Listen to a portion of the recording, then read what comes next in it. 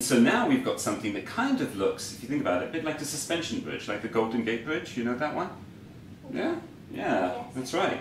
And the shape is called a funicular shape. It's the shape that a rope, a string, a cable goes into. You may know the song Funiculi, Funicula, Funiculi, Funicula. No?